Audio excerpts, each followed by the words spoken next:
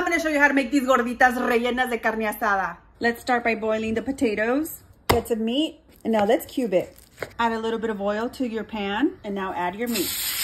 Add Chef Marito, and now you mix. Once it's ready, set aside. And I'm gonna show you this hack I saw on TikTok. Cut your potato in half, and then just press it down. Y listo! This way you don't burn your fingers. Add cornstarch, pepper, garlic powder, and chicken bouillon, and you mash until you get this dough texture. Grab some, and let's make a little bolita. And now let's press like a tortilla.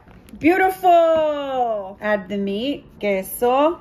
Now let's fold like a taco and gently peel. Now on to the fryer. 2 minutes and you flip. Once it has this beautiful color, you drain. Add crema, salsa, y listo! And enjoy.